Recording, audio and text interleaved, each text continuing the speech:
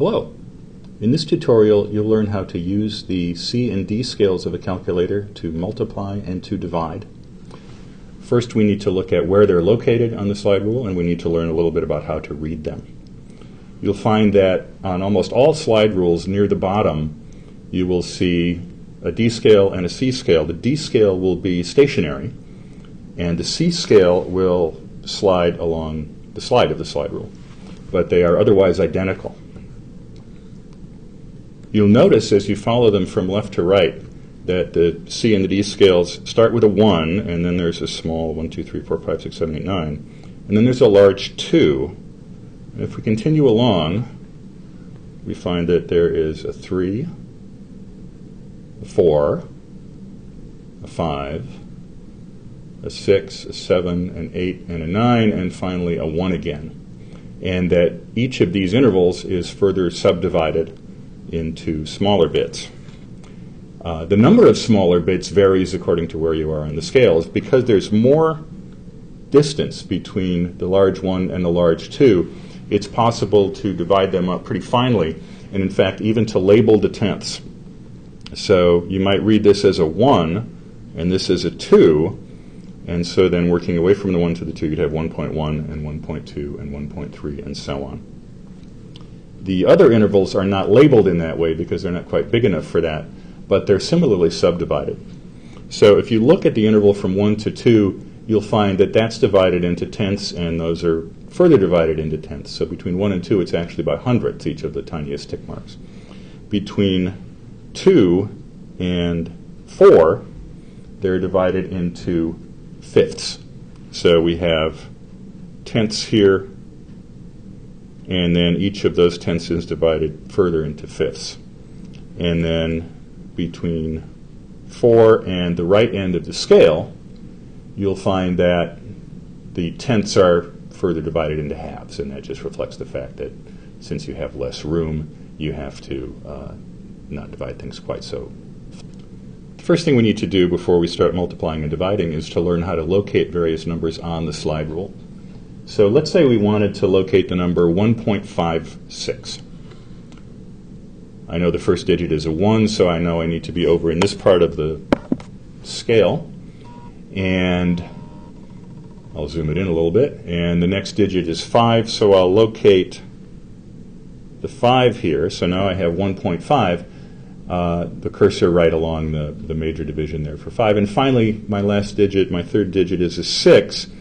And so from 1.5 to 1.6 is divided into tenths. So I can sort of scoop my way over here until I am at 1.56. We'll discuss powers of 10 momentarily when we start multiplying and dividing, but it's worth noticing that this would also represent 156 or 0.156 or any number in which the first 3 non-zero digits were a 1, a 5, and a 6 in that order. Let's practice on a couple more. Suppose we wanted to locate 3.95. So we would work our way to the interval between 3 and 4, and then we would locate the 3.9. And finally, we need to be halfway between the 3.9 and the 4, which puts us right about there. So that would be the location of 3.95 on the C and the D. Maybe one more example. If we wanted 8.16, we would go out to the right end of the scale, and we would locate the 8 pretty easily, and then 8.1 would be here, and then the next division of that same size would be 8.2, so we need to be a little bit to the right of this midpoint here, which is 8.5. And it starts to get a little bit speculative, but I would say that maybe right about there is 8.16. It's just to the right of 8.15. Once we know how to read the scales, we can begin to use them to multiply and divide. And we'll start with a really simple example. Suppose we want to multiply 2 by 3. The first thing I'm going to do is I'm going to take a look at this far left number 1. This 1 on the left edge is called the index, and actually the one on the right edge is called the index as well. And the first thing we're going to do when we multiply is move that index on the C scale to the first of our factors on the D scale. So if I want to multiply 2 by 3, I'm going to move my slide until that index is just right above the 2, and this sometimes takes a little bit of jockeying. But there we are. And then if I want to multiply 2 by 3, I take the cursor and I locate 3 on the D scale, and I look right below, on the C scale, and I look right below it and I see a 6. So again, I have aligned the index on the C with the first factor on the D. I've moved the cursor to the second factor on the C, and then immediately below I read the product. So 2 times 3 is 6. As you might hope and expect, this works in the other direction as well. If I wanted to multiply 3 by 2, I should also get 6. And so I can slide the index to 3, the C index to 3 on the D scale. Line that up pretty well. And then I can look over at the C and locate 2 with my cursor, and below it is the 6. So reversing the order of the factors in this process, as you would hope and expect, doesn't in any way change the result. Let's try a little more ambitious example. Suppose we want to multiply 2.9 by 0.58. So I'll try to locate 2.9, and that's actually not very far from where we just were at 3. So I'll take the index on the C, I'll bring it to 2.9 on the D, try not to let it slip, and then I want to multiply that by 0.58. So I'm going to try to locate 0.58 on the C, and I discover that it's off to the right. What am I going to do? Well, I'll move the other index on the C so that it lines up with the 2.9. So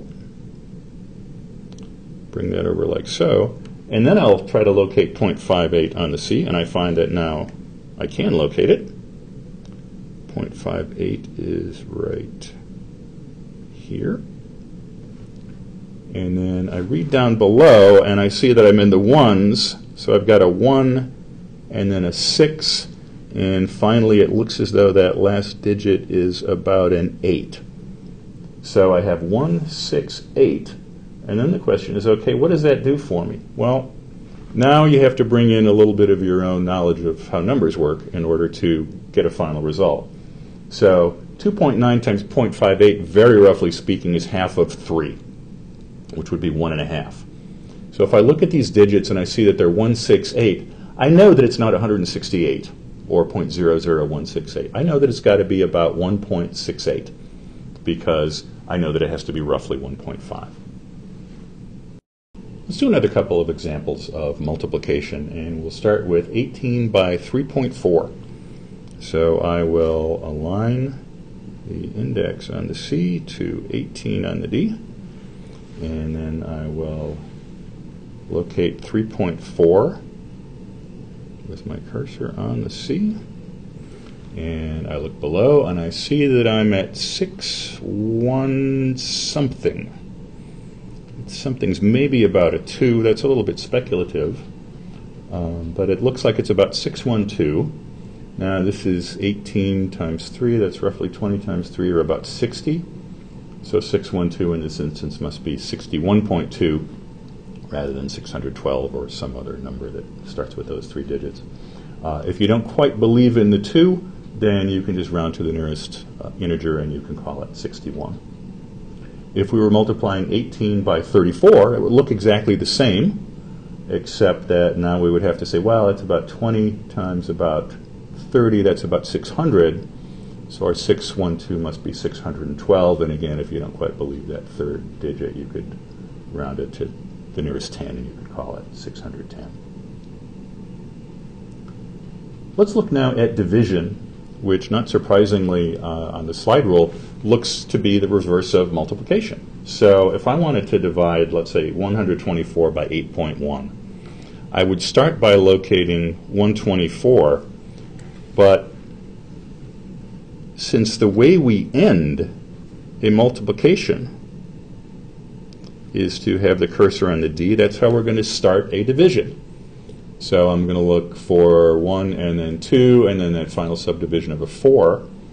and then I'm going to bring the 8.1 on the C over into alignment with the cursor, and I'm going to read my result on the D where it aligns with the index on the C. So since we begin multiplications by aligning the index with a factor, it only makes sense that that's where we end up finishing a division, and it looks like it's about 153.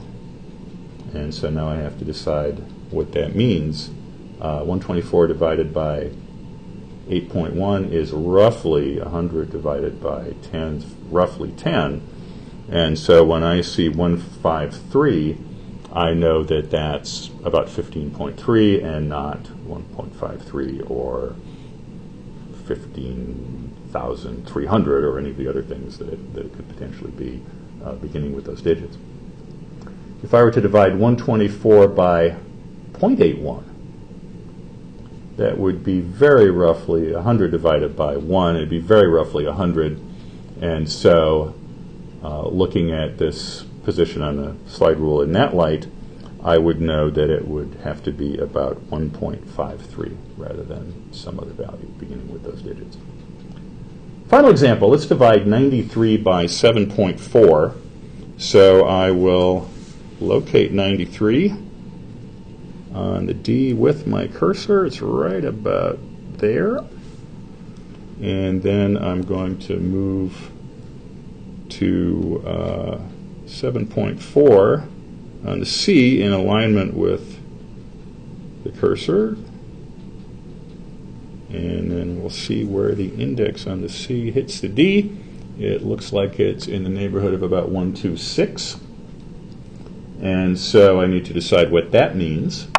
And 93 divided by 74 is again roughly 100 divided by 10th, roughly 10.